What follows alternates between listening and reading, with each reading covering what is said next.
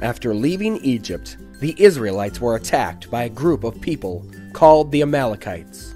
They were led by a man named Amalek.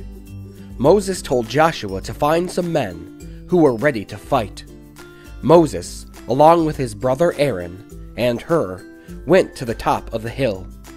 Moses brought with him the staff of God, the same staff God used to send the 10 plagues and part the Red Sea. During the battle, Moses held up the staff. He wanted God to help them win the battle against the Amalekites.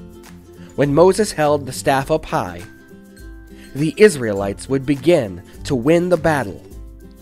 Whenever his arms lowered, the Amalekites would start to win.